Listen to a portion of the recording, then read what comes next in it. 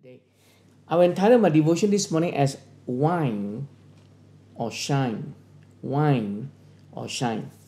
Genesis 40 verse 23 says, the chief cupbearer, however, did not remember Joseph. He forgot him. The Message Bible says, the head cupbearer never gave Joseph another thought. He forgot all about him when he was free from prison. After a decade of slavery and imprisonment, Joseph thought he had finally the ticket out of prison when he befriended Pharaoh's chief butler. But the butler forgot about him and Joseph languished in prison for 2 more years. How awesome or to have a glimmer of hope that doesn't materialize or that seems delayed in its fulfillment. We are very concerned when we pray for something, when we realize opportunity come, it never come. Job opportunity come, it never came. Friends has offered to help us but never come when we are in need. The Bible doesn't tell us much about Joseph's mood or morale during those months. Joseph wasn't perfect or sinless, so he must have been troubled by the delay. God, you're supposed to free me. But as we read his story, we come across a sense of his persevering faith. Remember the word persevering faith.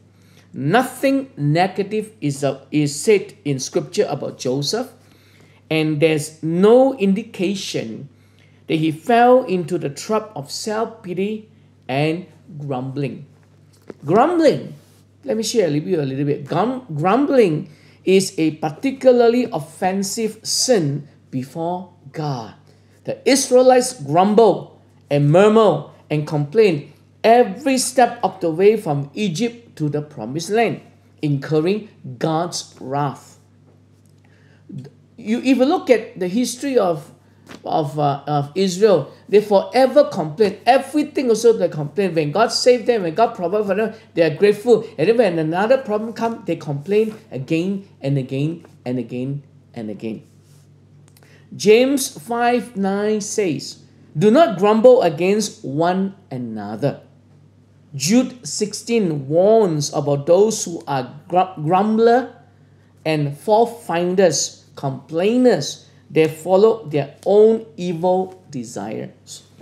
God longs to work within us so we may obtain his high quality of patience, the ability to handle delays with grace and gratitude, not with gripping and grumbling. And this is very important. You and I have to think of when we go through difficult times in life, when we go through testing in life, and when God seems not to be able to come through or coming through in our lives, you know what happens?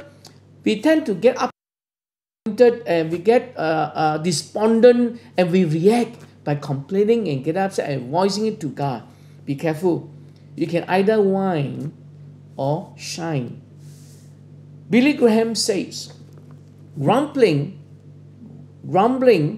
and gratitude are for the child of God in conflicts. One more time. Grumbling and gratitude are for the child of God in conflict. So take note of this and be careful.